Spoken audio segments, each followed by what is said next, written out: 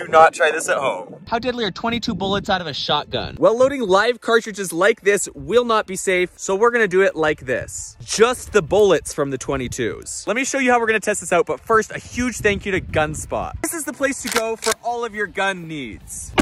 We shoot our channel supporters here. This paper target's gonna show our spread and accuracy. These 3 water bottles are gonna show our energy. Shrapnel vest is gonna show lethality. 22 buckshot, firing.